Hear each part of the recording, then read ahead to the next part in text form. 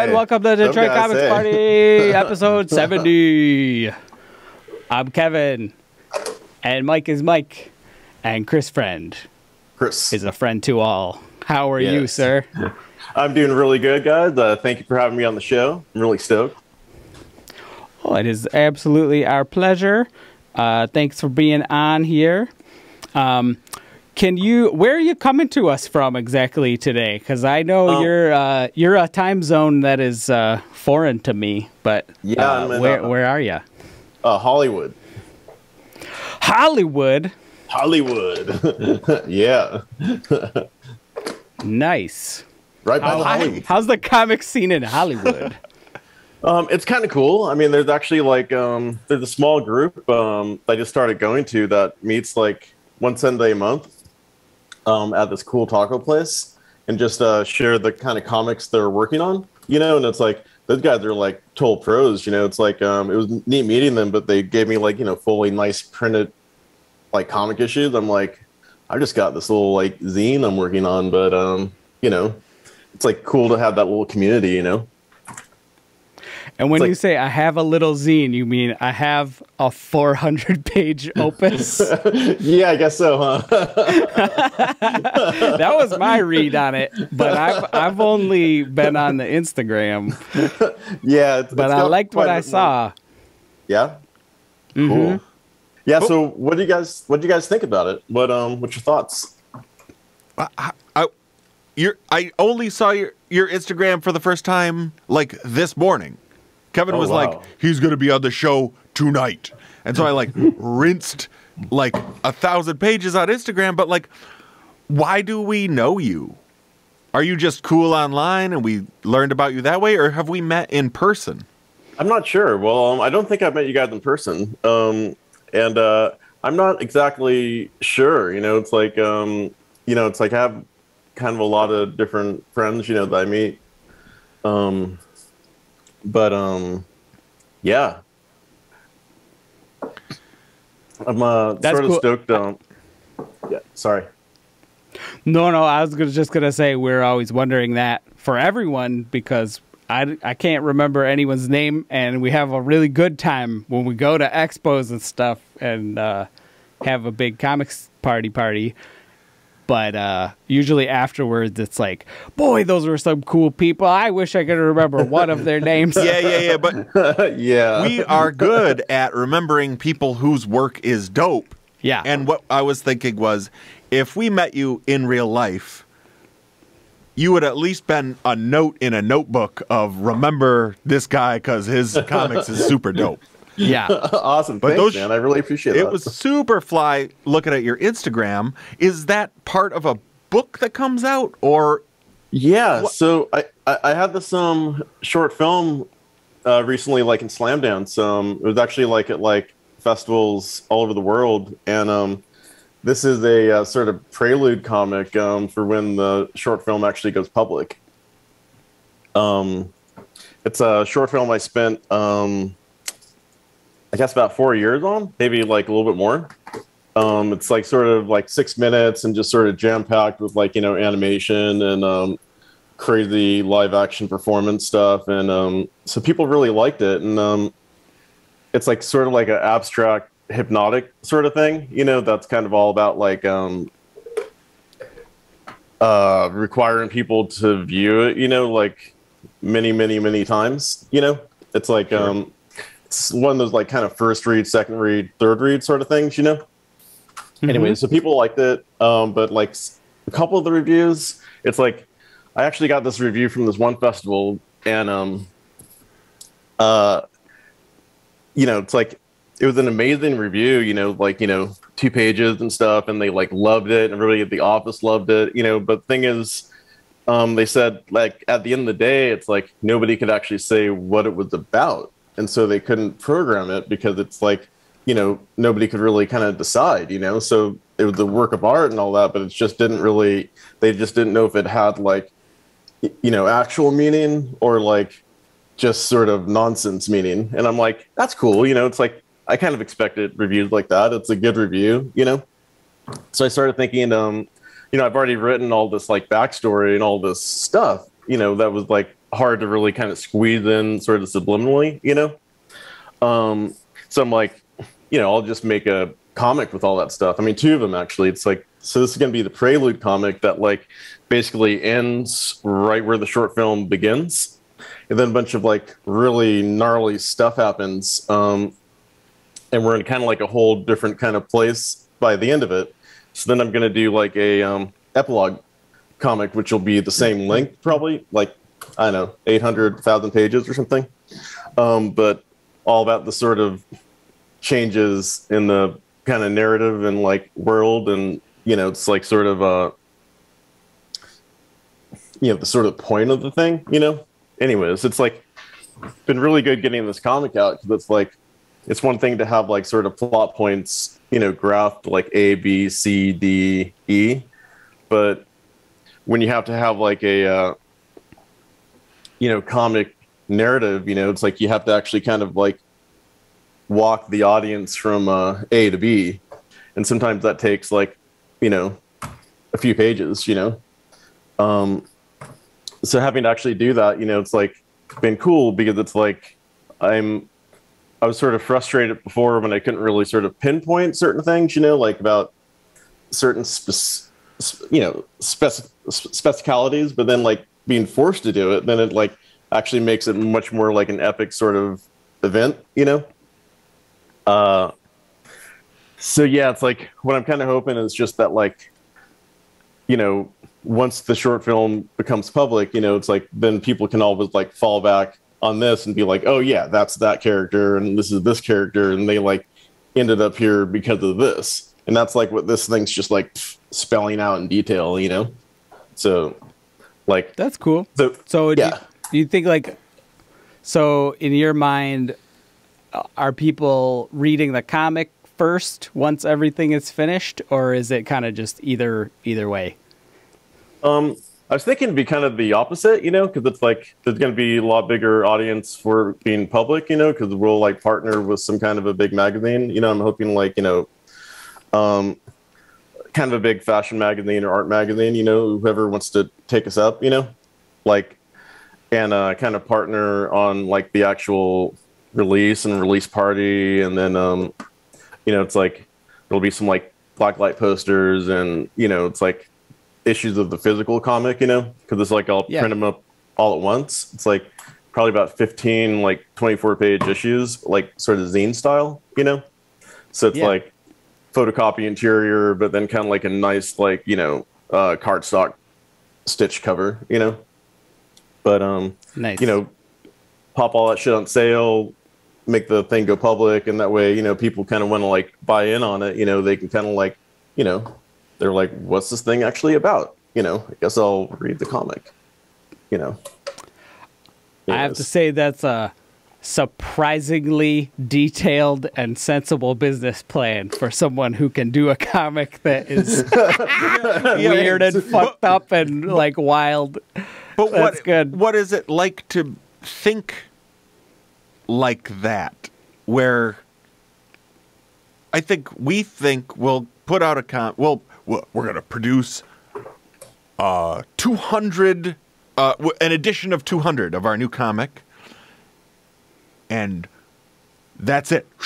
We've gotten hot off the fucking copy machine, and we have a backpack full of comic books, and that's the end. And it's like, well, maybe we'll go to Pittsburgh Zine Fair, and we'll hope to sell some.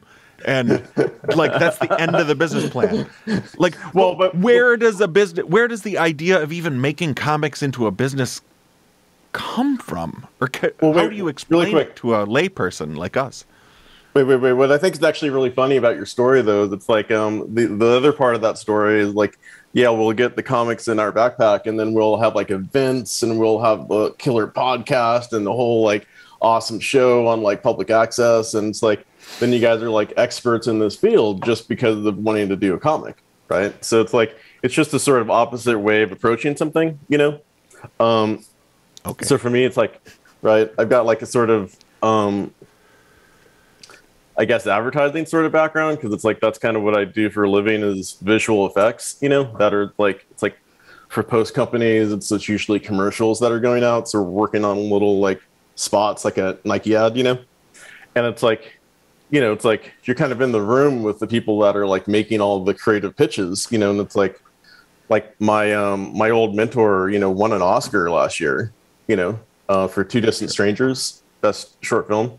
But it's like being around people like that, it's like this is the way that they think, it's like even when they're approaching a client job, it's like they kind of think out all aspects of it and like how to maximize it and maximize the resources. And so they may have, 5 different people and they got different skills and sort of assign them and make this thing happen, and it's like, for me, it's like, I just like blew all my money on this like 4-year long short film. So it's like, and all the favors. So I'm like, yeah, the only thing left is what I can do entirely myself, like I got to do something when this thing finishes the festivals, otherwise it's like, I'm going to be like, oh, it's public, but right.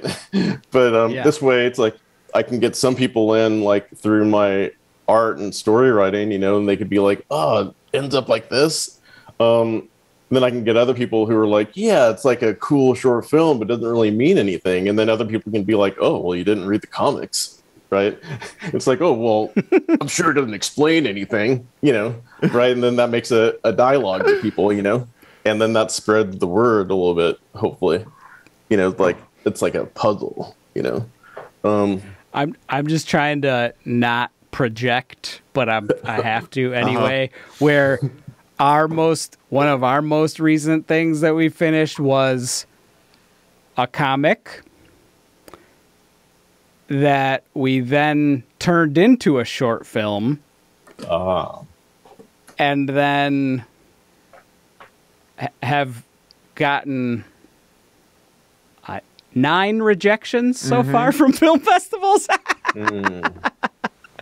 Which I know in the long run and, percentage-wise was probably not the worst. But still, it's like, I think the idea of approaching it from a sensible, like, here's how I either expect or would like the audience to interact with this thing, and maybe even like sequentially what will they see and when and how and stuff like that is at least for me that feels like something that's beyond me, because by the time I have like some time and energy to make things, it's like I'm just like it's gotta come out in whatever way it comes out in that moment, and then see what happens after that.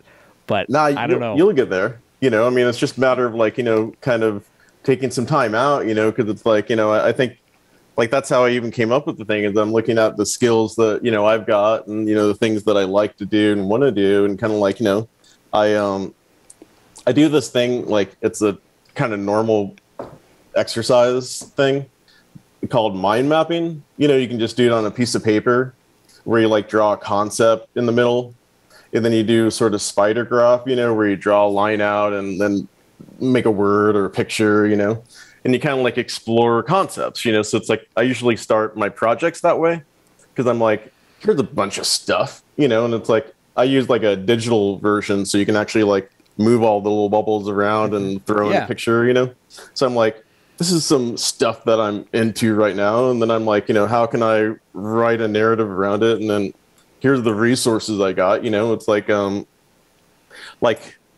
I directed this Dropkick Murphys video like about 10 years ago. And it's like actually their #1 viewed video with like 150 million views now, and it's like the only reason why I got it was it's like the budget was so low, nobody else in the office could take it. They like pitched some ideas, to the band and the label, but it's like the budget was so low that they couldn't even bring on a few people.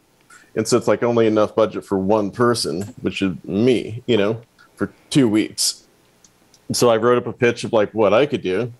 And so I figured I could get out with like the company's, Canon 5D and like get on my bike and like, take a train down to like a city that I know has like a bunch of like working class people, make a list of like, tattoo parlors, Irish pubs, places where street people hang out, you just go there with like a big stack of singles, you know, and some like release forms and like interview people. So I go into like a tattoo parlor and I'm like, hey, you know, you mind if I film a second or while you do something? Get some stills, get some interview stuff, you know, homeless people, you know, it's like runaway kids, you know, it's like the whole thing, you know, take the bus back, you know, it's like the homeless guy across the way from me, go to like the cemetery, shoot a bunch of shit, and then like cut it all together as like, you know, black and white stills, you know, in the next week, you know, like to a rad song, you know, and it's like, it was actually supposed to be what's called a lyric video, which is like the sub kind of lame video where it's just the words. Sure, yeah. Right. And I hadn't put the words in yet. And it's like the band loved it so much. They're like, yeah, you know, we want this to be the actual video, you know, so don't put the words in there. But here's a bunch of like pictures of like, you know, my kids and like the boxing gym that I own and like my favorite boxer who's like in my ring, you know, and like me and the guys, you know. And so, you know, I cut all that in. So it's like a kind of really emotionally, it's called a Rose Tattoo. If you want to check it out or anybody wants to check it out, but it's like, yeah, it's like black and white and really gritty. So it's mostly kind of stills, right? Telling the story. So the pitch I wrote was like that. It's like a POV of like a day in the life of like a working class dude, you know? So it's like all the stuff he sees, like by the train station and his buddies, blah, blah, blah, and like drinking and this, and then like the cemetery when he's like going to get like go mourn his like, you know, parents or something, you know? And so it's like, it's all cut together in that kind of way. Cause it's like the song's about, somebody with a rose tattoo, you know, it's like that they've got like this rose tattoo to represent someone who died, you know? And so it's like, there's a bunch of really good material in the song, you know, cause it's like kind of this moving thing, you know, and it's like, people loved it, you know, and it's like very little resources. Cause it's just like, you know, just whatever one person can do, you know? So it's like, to me, it's like all about that kind of idea. It's like, oh yeah, and I did that with the mind mapping, right? So it's like I just kind of mind mapped out the ideas I wanted and then what I could do. And like, you know, they gave me, you know, like my bosses are acting as the producers. So basically it's like keeping me in line, you know? So it's like, okay, you've got like 2 days to shoot this, you know? So it's like, you can borrow the camera, but you know, after 2 days, you're fucking done and you got to edit what you got, you know? And you got like, you know, 3 days to edit. We're going to send it off at this point. You know, I'm like, fuck, you know? Yeah, don't get like greedy making this video for this huge band with our one camera. Don't be taking 3 days. Yeah. Right? but I don't know. That sounds like right place, right time, eclipse of, you know, stars in a row. That is what's also good about comics, where it's like, you were like, I need maybe a ticket and a camera, and I will leave and I will come back with a video for you. And in the same way that comics is like, you know what, like I've got pencil and this stack of copy paper that I stole. I will make a comic. But that's exactly like that's I don't know, good solid punk style, I think, you know? Yeah, and then sometimes those things end up being better than a thing that they spent $1 zillion on, you know? Like I think there's a Coffin Cats video my wife directed that's one DV camera and one light in a basement, and that's like their top fucking video. Like it's like it's nuts. So yeah, that's it's the best when that works out. That's sweet. It's like you limit the resources, and it's like what you end up having to make is way better than it's like if you could just fucking ask for anything, you know?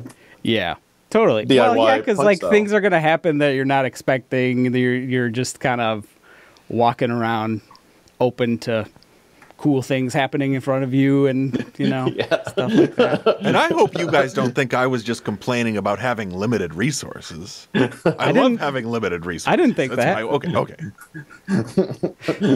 Sorry, I was like just tunneling down into my own self-consciousness. Oh. Should I go to your camera? Oh yeah, please. Oh God. You guys are awesome. This is a great show. Well, I like thanks. the vibe a lot. Thanks. Thank you. I was just curious, you know, like I wanted to ask you a little bit about the comics and kind of just see like, I don't know, it's a dumb question, but it's like what do you like? Like what are some, just give us like a few of the mind map things and maybe like how you feel like is the best or most interesting way that to turn those into a comic story. Yeah, well, you mean kind of like what was my inspiration, or like you mean kind of like Yeah, advice I didn't want to on... say that, but yeah, what's your inspiration like?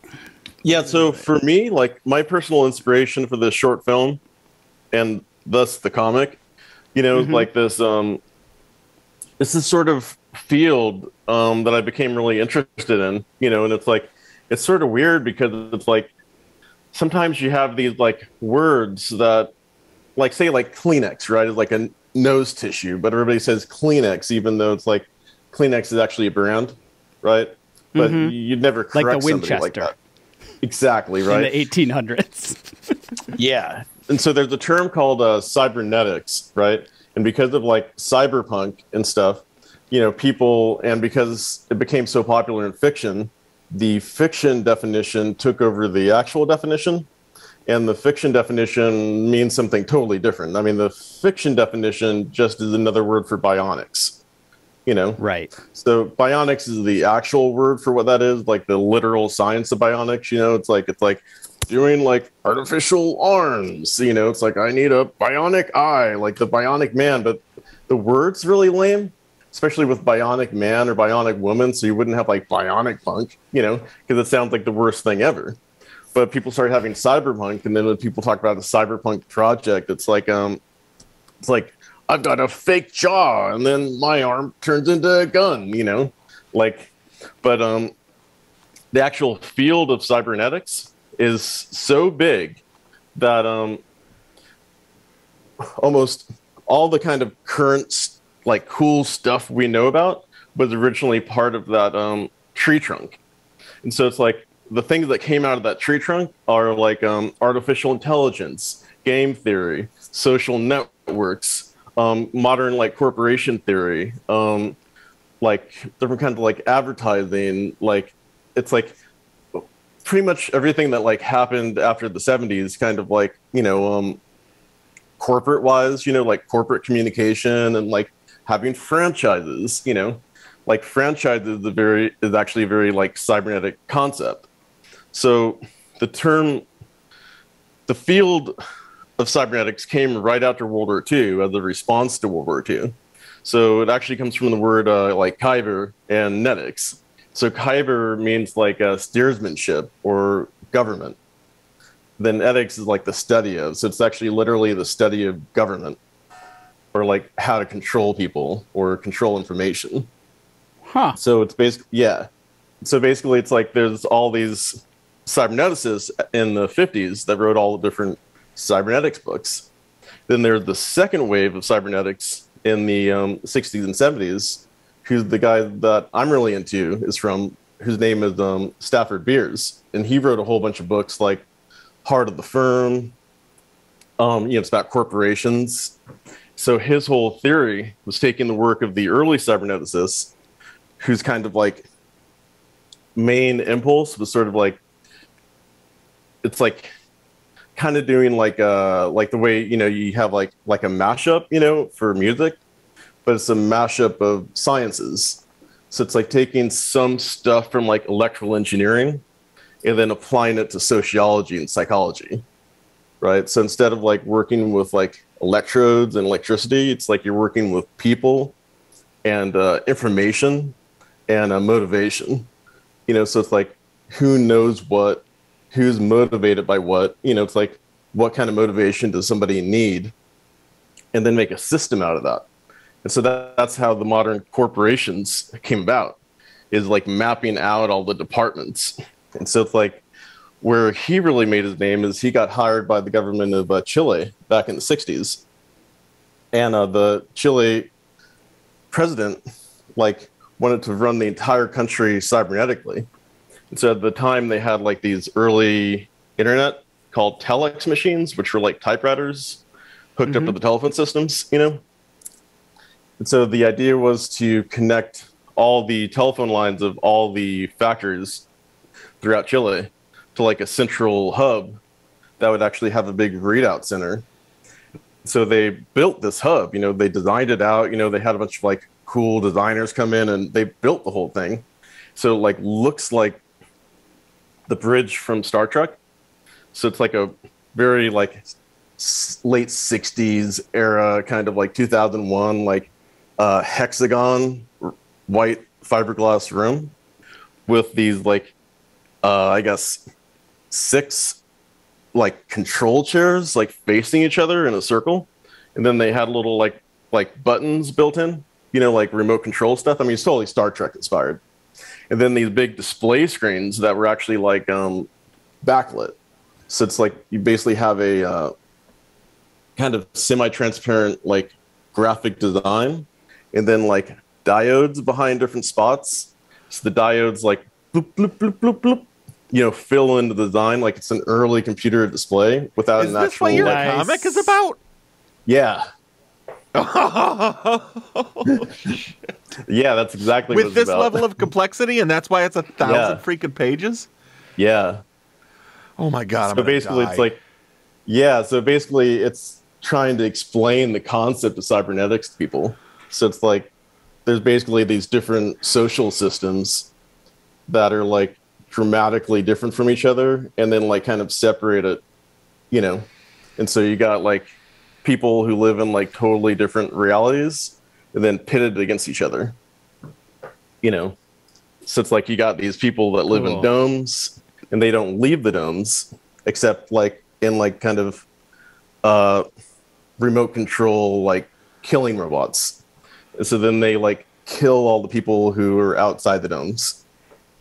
You know, that's kind of the thing. So it's based on cybernetics. And so cybernetics like exploded in the late 60s and became all these different fields. And then nobody used the term cybernetics anymore. They just talked about artificial intelligence and game theory and, you know, applying the stuff like in a corporation. So it's like all of Stafford Beer's books, his entire thing is based on the analogy between the human brain and the corporation. So you imagine the corporation as all these little sub-departments of the human brain, and then the information that flows between them, and then what motivates them. So it's like one idea is like that people work really good under certain kind of crises, so you can actually just make a crisis, but it's like inside the department. You know, it's like funding's been cut and people are gonna get fired unless we like really like get it moving. You know, it's like this other department's doing way better and they're taking our funding. What are we gonna do? Oh fuck, we gotta like crunch time, you know, right? But it's like that you can, you know, back in the 60s, they were graphing that out like on like graph paper and like filling in the blanks. Like part of the Chile plan that didn't actually go into effect, but they wanted to like give every single citizen like kind of like a very small kind of like TV remote control, you know, with just a single dial. It's the dial went from happy face to frowny face, right? And so they would just turn the dial into like whatever the household was sort of feeling at the time. You know, it's like, oh fuck, disaster, frowny face all the way, right? And then like on the readout, you're like, oh, you know, production has like halted in like the northern factory and the unhappiness levels are spreading out. You know, it's like, but these people are really happy. Let's divert their resources up there, and then like we'll get the system back under control, you know? That's the idea. And so Stafford Beers wrote the whole book about it. So he explained everything. Then there's like books about the actual project where it's like, I think it's a girl from MIT, and she went and like interviewed like everybody that was sort of affected by it, you know? It's like, because, oh yeah, so what happened was they built the thing, they built the computer room, but they didn't have a lot of money. That's why they're using the telex machines, because they didn't, you know, have many resources. So it's like they built this computer room, but it kept overheating, and so they couldn't actually get the thing to happen. I mean, it was supposed to be the prime minister and the Minister of Economics and all these people in this room together, and it's like it just wasn't happening. And then the prime minister got assassinated. They're like, it's too hot in here. Right. Yeah. So the prime minister got assassinated. Dead. Revolution in the country. Dictator takes over.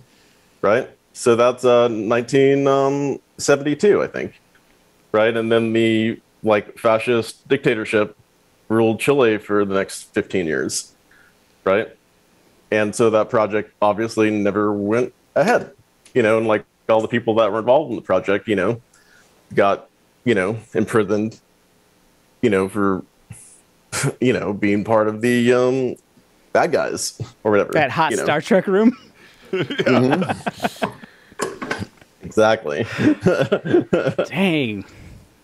That's such an interesting story. So when we're talking about your story being about that, is it literally or in spirit? Yeah. Because it seems like it's taking place, it's sort of an extrapolated future where those ideas are more prevalent, or like there's been a splintering of society into these little mini enclave things, sort of. I think what I like about it when I'm reading it is like it does something that all good sci-fi stuff does, which is like you're explaining a lot through the characters' actions and what they're saying, but it feels like they're not surprised by any of it. Like it's part of their everyday, like that's them living in that world, which I think is really good. Like, so when it's like, oh, you flip the page, it's like, it was a semi-recent one of like spank the shit out of me to get rid of my bourgeois thoughts or something like that. Yeah. Like some weird, Totally. it's like, oh yeah, that thing that we do to solve that problem regularly. Yes. Exactly.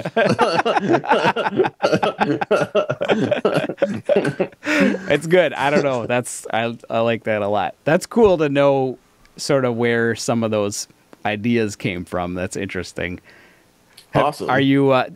Does any of that stuff still physically exist, or was it all destroyed by angry dictators? Like any of the facilities or anything like that?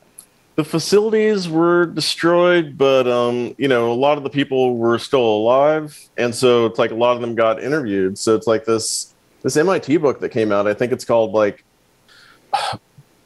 Cybernetic Pioneers or something. I don't know. I've got it back there. I mean, I could find the book, but anyways, it's like this researcher who spent 7 years tracking down everybody she could, who were affected in any way, shape, or form, people who were close to the project itself, or factory owners who had to deal with it, or whatever. It's like, and she got all sorts of interviews, and it's like, I mean, it's like all the stuff is a lot to dig into, it's like, but yeah, the thing you were saying about the people with their weird stuff. So basically it's like, I'm kind of inspired by I think we've lost so much of this specific thing nowadays with instant communication. But if you look at 500 years ago, where you've got distances of communication between people and groups, the differences start to actually accumulate more, and For sure. what, one of my biggest inspirations was actually I don't know if you guys remember the Eon Flux cartoon. Of course. Peter Chung, Liquid Television, so it's like I did some research into Peter Chung, it's like, 'cause that's such a main inspiration. So I'm like, how did he write this? So I guess his dad was actually the American diplomat, the South Korean American diplomat. So it's like he was friends with the prime minister, So they grew up in South Korea, but there was these American connections because of the being a diplomat, and the prime minister was a family friend, and he got assassinated by an assassin from North Korea. And so the Chungs had to flee to America. And so Peter Chung ended up being in LA at 11 or something, not being able to speak a word of English, right? And the thing is, it's after just hearing that little bit, I like went back and the whole thing with the Unflux, the two different city states and the wall and Trevor Goodchild, you know, I'm like, oh, it's totally North and South Korea, right? But it's more than North and South Korea. It's like that idea of like, you know, cultures that are like diametrically opposed, but like the information's sort of limited, you know? So basically it becomes like, you guys are the villains and we're the heroes, right? And dehumanizes the other side, you know?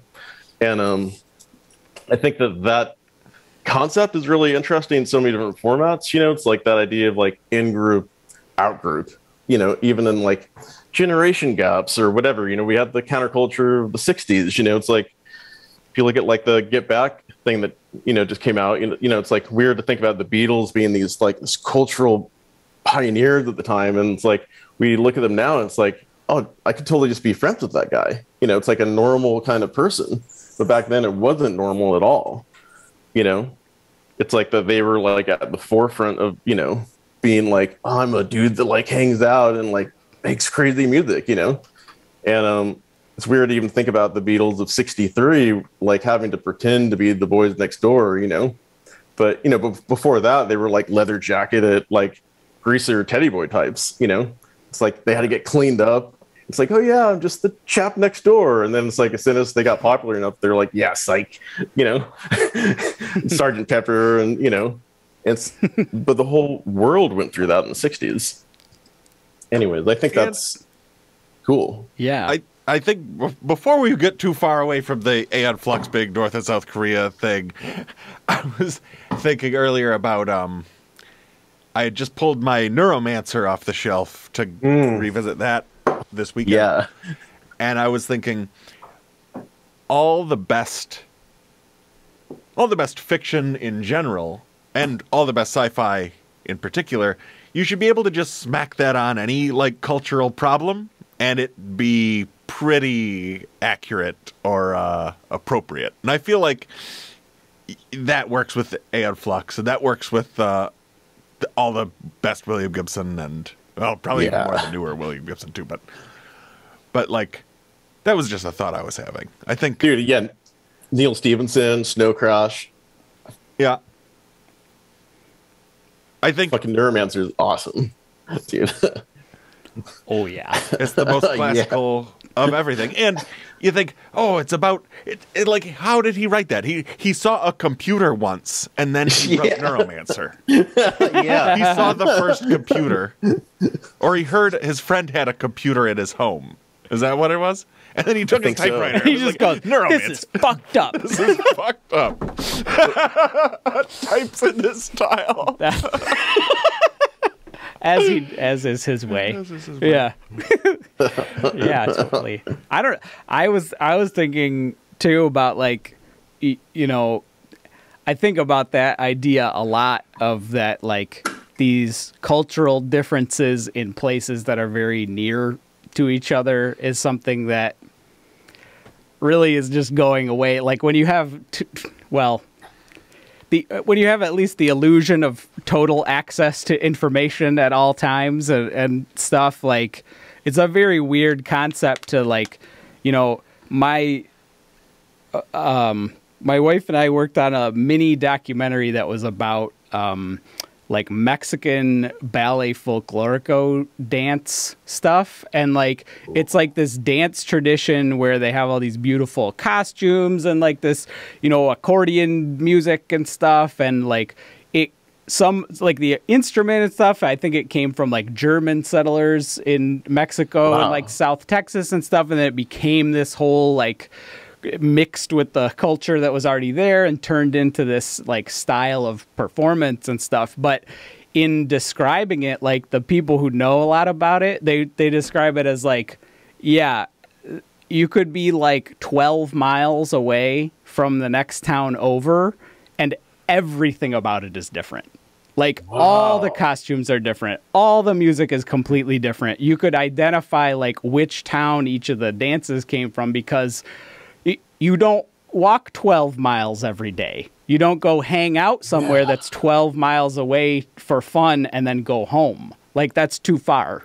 So like just I think a lot about that idea of like, is there a way to, like, well, I don't know, if you wait long enough, maybe society just falls apart and that happens anyway, but like, is there a way to maintain some comfort level but incentivize that kind of like cultural, I know it sounds like horrible, but like this like positive cultural siloing, maybe at least for like certain periods of time or something, or like how to incentivize like, okay, well, if you're a radio station or a TV show in this area, I think you should get like a bunch of money if you play stuff that's from within like 15 miles of where your station is.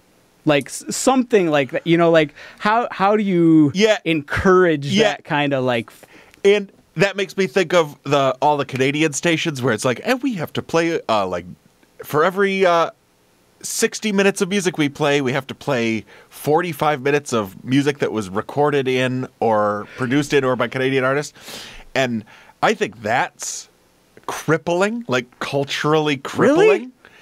But just because it's Canadian? No. Well, when you say, when you have a station that's like, well, we have a whole world of music and we're incentivized to play just this large vector,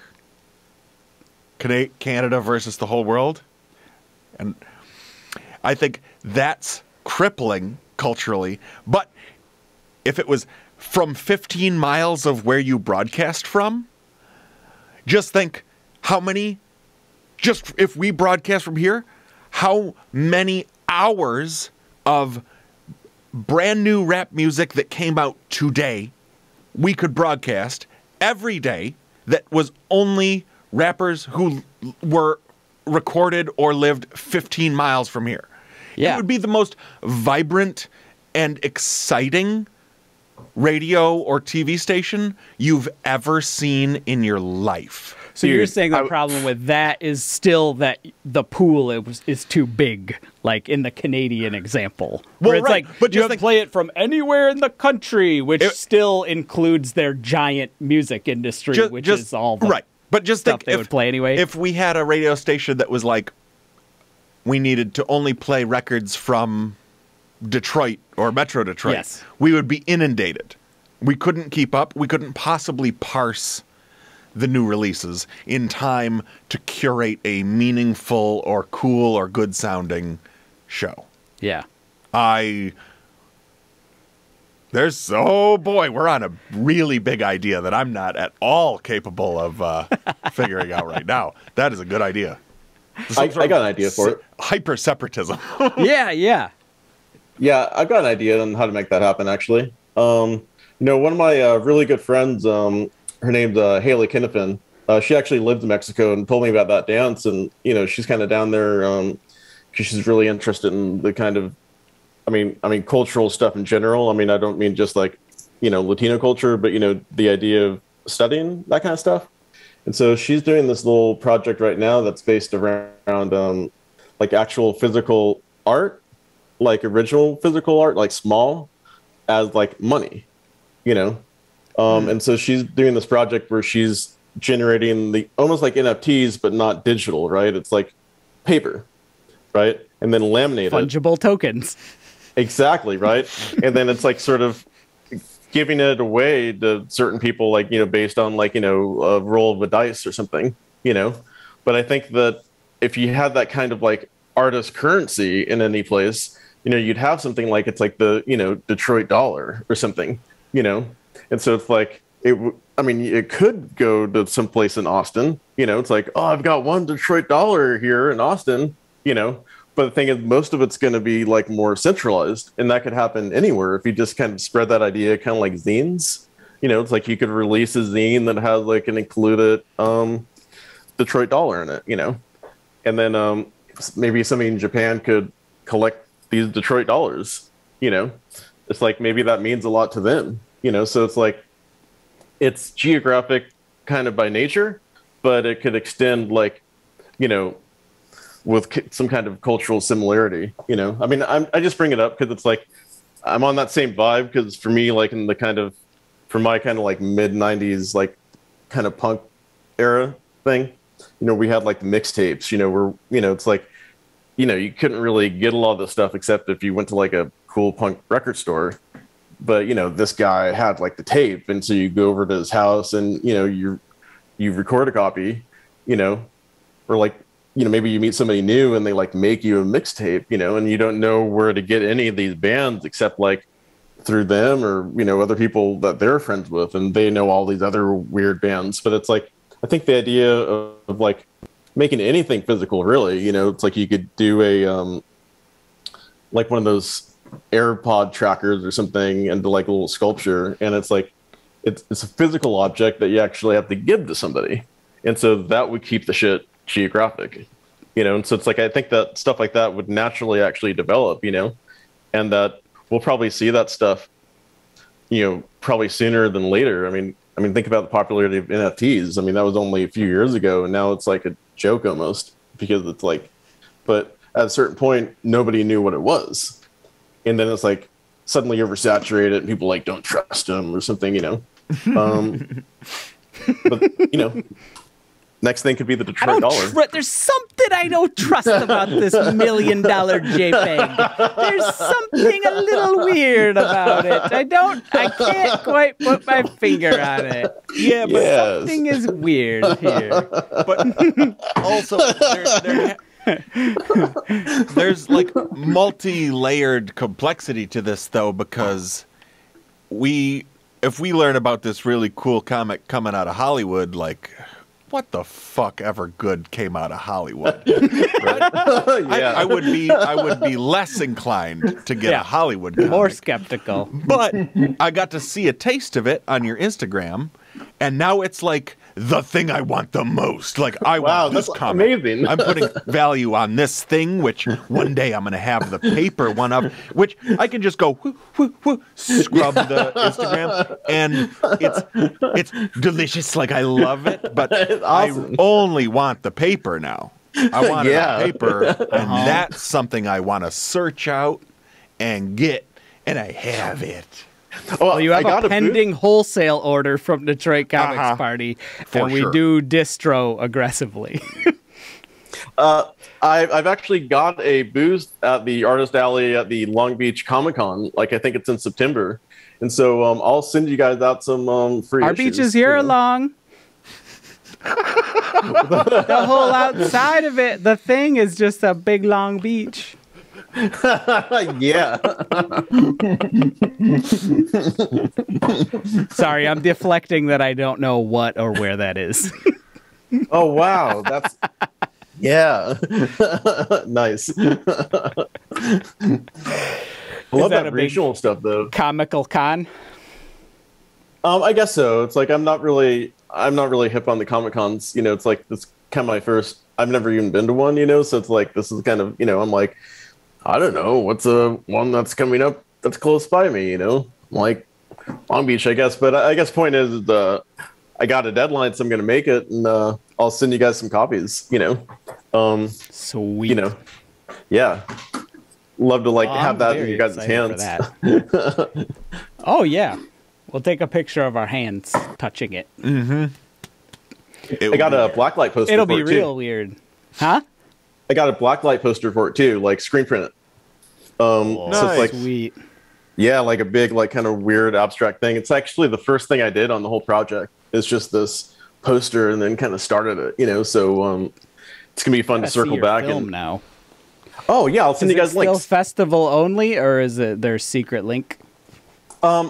I'll send you guys. Check the graphic below for the secret link. No, I'm just kidding. No, you know he's got the secret link. He off the air, he's gonna send the secret link to us, and then we're gonna send the secret link to him, and we'll trade secret film links. Yeah. And this also on this half-hour talk show where we've talked for an hour. Also, where we spent the whole time talking about how scarcity is important in art. We're gonna put the links out there. Just check for the links. Check for the links, everyone. Don't worry about it. Don't worry about it. Oh my god. Also, I'm gonna we usually put a sassy phrase at the end if we remember, like at the end of the credits, and this episode's is just gonna say, "Zines are money." Yes. Yeah. Oh my god. Also going to money. make that a T-shirt That'll be a T-shirt too. tomorrow. Check the link. Like, I'm gonna need 5 zines for that. You know.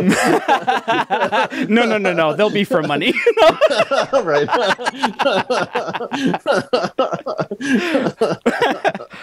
Our zines are money. This also Everyone makes- else's this zines, also not makes so me think- much. This also makes me think of the Isaac Marmondo shirt that already exists that I designed. Which one? It says, "Make your suicide note a zine." And it's just like the print is this big, the whole front. I mean, I agree. I agree. I agree. Well, that's my next zine. All right, cool. Hashtag zines are money. Hashtag cybernetics. So wait. So Oh, yeah. what the? Okay. So it meant like something like the study of government or the Basically. learning of government, and now it's sort of used as like a.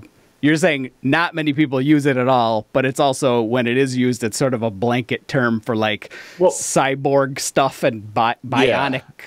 Yeah. But Limbs I and think the thing stuff. is, that question from before about like William Gibson, right? He's got a fucking typewriter, right? He's seen a computer. He's like, I know somebody who has a computer, and I watched him boot it up. Oh my god, this has blown my mind. I'm gonna read some books on computers and cybernetics, right? I'm gonna make a cyberpunk thing. You know, it's like it's gonna be like William Gibson meets like street trash with cybernetics. Yeah, right?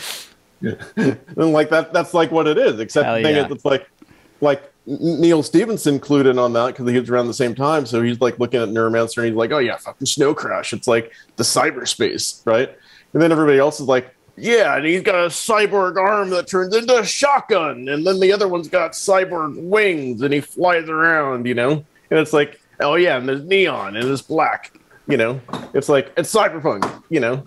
And it's like just so lame, you know? It's like, it really sucks to me that like, I mean, that's actually how I learned about cybernetics. Is I'm like, what is this cyberpunk thing anyways? Cybernetics, what is that? And you just go to Wikipedia and you're like, cybernetics on Wikipedia. And it like shows you all the shit, you know? And it's like, wait a minute, what? And you look up like that Chile project, which is called CyberSyn. So it's Cyber SYN. And you can see all the fucking, the room. It's insane. Like, it like... I mean, if you see something like that in a movie, I mean, it looks like, you guys remember that movie Beyond the Black Rainbow? Oh yeah. Do we remember it? Dude. Yeah, I mean, it's like the real What a life Beyond the fucking Black movie. Rainbow.